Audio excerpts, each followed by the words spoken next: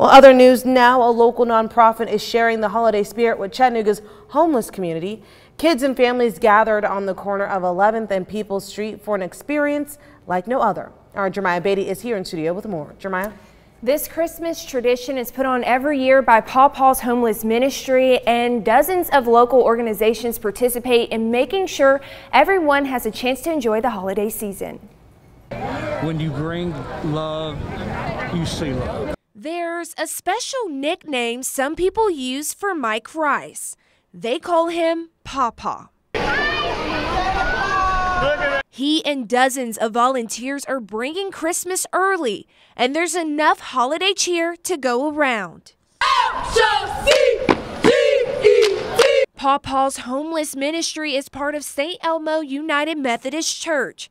Since its start in 2019, the ministry has served 47,000 meals to people in need.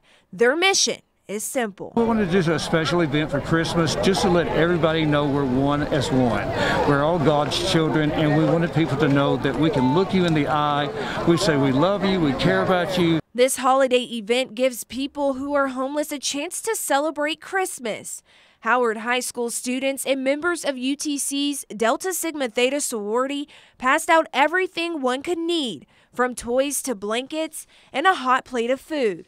Volunteers who came to offer their help shared what it means to bring a smile to those in need. Well, this is the season, isn't it? And it's always in our minds that there are others that really have needs, that we need to all be a part of the solution. Volunteers say this holiday season, if you happen to see a neighbor in need, spread love and kindness. We need to kind of hold each other up and just show each other that we do care and we're here for each other. You can learn more about Paw Paw's homeless ministry by visiting our website. I'm Jeremiah Beatty, Local 3 News.